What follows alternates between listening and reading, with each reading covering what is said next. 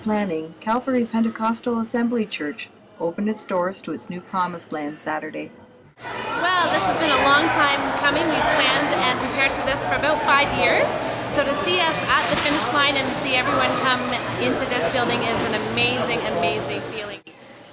During the highly successful opening, little girls chatted with the princess, took turns sliding down a dolphin slide, and parents gathered around a 2-story play structure, all in a day designed to bring church, family, and fun together. We're hoping for our community families that they would come and feel like this is a safe place to come, that it's not going to cost them any money to come here, and that they would build some friends while they're here and get to know some other people. And while they're here, hopefully they can find out about God and how God can do amazing things in their lives. It was a day to celebrate and show off a $5 million renovation project and decor designed by U.S. artist Bruce Berry.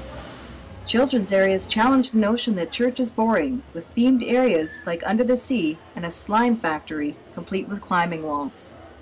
For young adults, there's a club-like venue to showcase musical talents.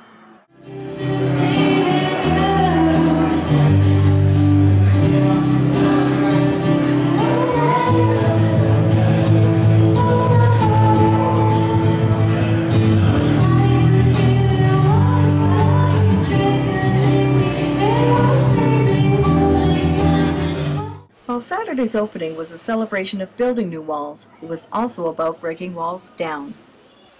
So many people think that church is a boring place, and why on earth would you ever want to go to church if it's boring? So hopefully we've changed that concept in this building, and people will come and have a great time while they're here, and if they've enjoyed themselves once, then they'll keep coming back and hopefully continue to learn more about God while they're here.